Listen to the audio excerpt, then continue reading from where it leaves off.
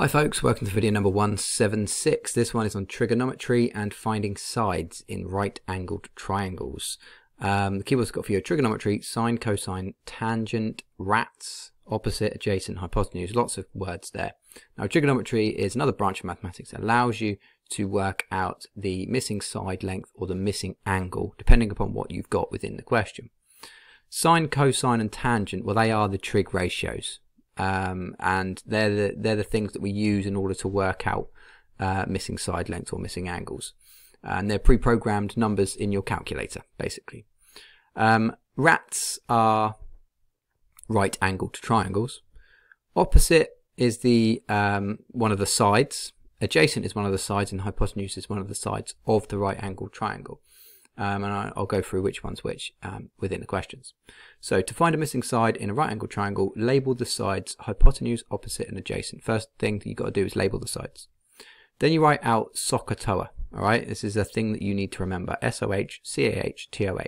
Okay, and choose which trig ratio you choose which trig ratio to use based on what sides you have and want. Alright, so it's all about what you want and what you have. Draw a formula triangle, cover over the bit that you want, and then write a formula. Substitute into the formula, calculate using the formula, the numbers in the formula.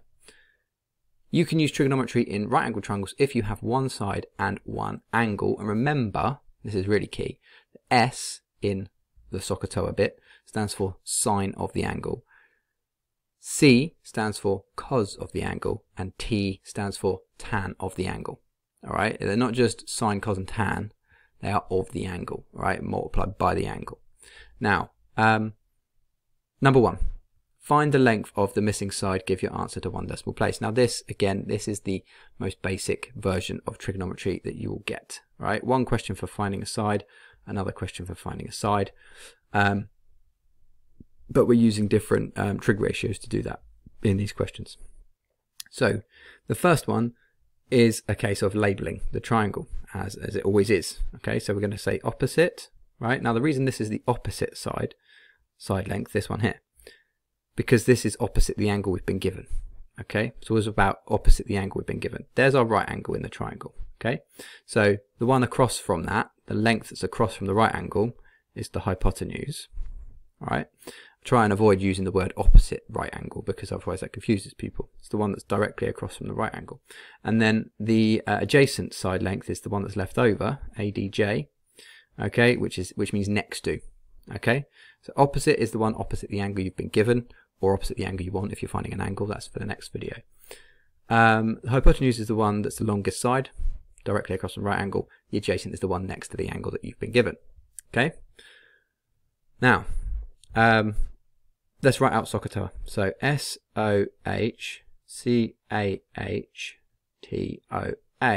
Now you might have noticed there that I've written the middle letter of each just above the other two. Now there's a reason for that, because you're going to turn each one of these three things into a formula triangle. We need to decide which one or which trig ratio we're going to use, sine, cos or tan.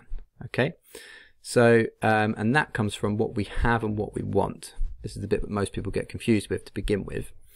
Now we've got the adjacent and we want the hypotenuse. So it's H and A. So we want the one that's got H and A in it, which is the middle one. Okay, that's got O and H in it. So we're not interested in that one. It's got O and A in it. So it's not that one. It's this one, CAH. So we draw the formula triangle. That's only for this particular question. Okay.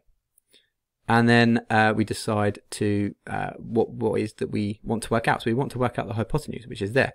So we cover that over. All right. Imagine there's my thumb covering that H over. Okay. We write down H equals, and then A over C, adjacent divided by cos of the angle. Okay, because that line there stands for divided by. So it's A over C. You could write it if you want like that. But A is the adjacent side, so that's 6. So H equals 6, and then C stands for cos of the angle. Now the angle we've got in the question is 15. All right, so cos of 15. Now that calculation right there is going to get you H straight away, the hypotenuse length. So X in our question, because X is the H side, okay, that is, we just have a go with our calculator, equal to 6 over cos 15. Fraction button first. 6 over cos 15. So there's our trig ratio next to the angle inside the bracket. It brings up the bracket automatically. So you've got 6 root 6 minus 6 root 2, which is an awkward thing. All right, but there's our answer to one decimal place. 6.2 is the answer. And that would be in centimeters, because everything else is in centimeters, or that length there is in centimeters. Okay, and that's that. Basically the same thing for the next question, but slightly different, because we're using a different trig ratio. And we still start off with the same thing. So opposite, right? Opposite's the thing we're finding for some reason. Won't let me write it properly. There we go. Opposite, OPP. This one's the adjacent, ADJ. And this time the hypotenuse is the one we're not interested in. We're not bothered about that. Okay, so write it out again until you get used to it. SOH, CAH, TOA. That's our next step. Choose which one we want. So O and A. O and A is this last one, so don't want those. Going to do the TOA triangle, TOA. Okay, and then we're remembering that we're wanting to find O. So O equals tan of the angle multiplied by the adjacent. Okay, so tan of 37 and multiplied by the adjacent side length, which is 4. And there's the calculation that gets you the value of x this time. So again, just bring the calculator in at that point after you've written down what you needed to. Type it in. So tan of 37 multiplied by 4. Okay, so sometimes you're multiplying and sometimes you're dividing. 3.01, so 3 would be our answer there to one decimal place, 3.0. Okay, there you go, done. Like I said, the most basic of trigonometry things, but it's again fundamental skill that you're going to need to learn in order to be able to answer all sorts of different problems. Now question number 2, A, asks us to calculate the height of the triangle, give answer to 3 significant figures, and then we've got to find the area of the triangle. Okay, so this time, much like the Pythagoras one that I had in the last video, we've got the same triangle here, or similar triangle to this one, to the one that we had before. We could split it down the middle, okay, which does stuff to the angle here, all right? So if we split it exactly down the middle, we've bisected that angle. That means this angle here is 12 degrees, okay? And if we split that exactly down the middle, we've got 9 centimeters here. So what we've got is a right-angled triangle here, okay, that is 9 centimeters on this base and has 12-degree angle here. So we've got an angle and we've got a length. And we want to work out the height of the triangle. And the height is this length here. So that's this side length here. All right, so that side length will be called the adjacent because it's next to the angle that we've been given in the question. This is the opposite, all right, and this is the hypotenuse. So what we're using in this instance, again, is A and O. Okay, so that's our TOA again, but if we write it out, SOH, CAH, TOA, the more times you write it, the easier it is to remember. You'll see A and O, all right? The thing we want and the thing we've got. So the thing we do next is TOA in the triangle, formula triangle, and then we write down A this time is equal to. So A equals opposite divided by tan of the angle. So opposite is 9, tan of the angle is tan of 12 degrees. That calculation is the thing that's going to give us our height. I'm going to call it H for height, and I'm going to do that calculation, which is fraction button 9 over tan of 12. Oops.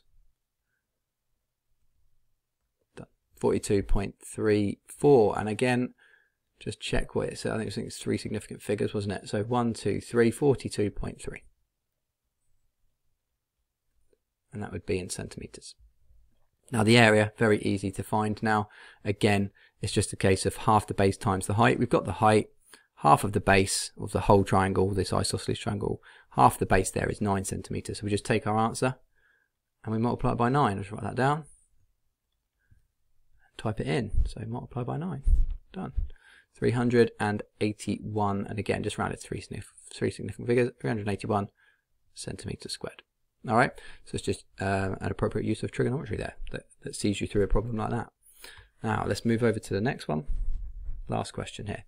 So wordy one that you wouldn't necessarily need to know, or wouldn't necessarily know that you need to use trigonometry for, unless you draw out a little diagram. I'd always recommend drawing a little diagram in these sorts of problems. So Steve uses a 3 meter long ladder against a wall. Okay, we're assuming the wall is a solid wall that is not in any way wonky. All right, it goes directly up, vertical wall. The maximum safe angle between the ladder and the ground is 78 degrees. Steve needs to paint a bit of wall that is 2.85 meters from the ground. So here's our ground. Right, there's our ground. Imagine that's a lovely straight line. He needs to go 2.5 meters up here on the wall. And is he able to do this using the ladder? Show how you decide. So 3 meter long ladder. We know exactly how long the ladder is because the ladder's going up against the wall. There you go. There's our ladder. We know that's 3 meters, and we know the maximum safe angle of the ladder between the ladder and the ground. So that's this angle here. Now the maximum we can put it to is 78 degrees. All right. So we need to know, right? Is this more, or is it exactly the same as or more than 2.85 meters? Okay, and for that we just use trigonometry. Okay, we've got an angle, we've got a side, and that's what you need to be thinking. If you've got an angle and a side, I can work out another length, right? So we label the triangle up. All right, this is the opposite, this is the hypotenuse. All right, and that's our adjacent. And again, that's irrelevant here. We don't need to know this. We might, for a different type of question, need to know what the distance is between the ladder and the wall, or the base of the ladder and the wall, but we don't for this one. So we just need to know the height, right? The maximum height, because we need to know you can reach this bit of wall to paint it. So we're going to write out SOHCAHTOA, SOHCAHTOA. Don't mind how you remember this, lots of different ways. Look it up, or ask your teachers. You've got the 3 meter, which is the hypotenuse, and the 78 degrees is opposite. The opposite is the thing that we want. Sorry. So O and H is this one. O and H, SOH. So we don't want that or that. We're going to write out the SOH triangle. All right, like that, and then you're going to go O equals sine of the angle, sine of 78, and then multiply that by 3. So the height, the maximum height, is going to be, let's find out,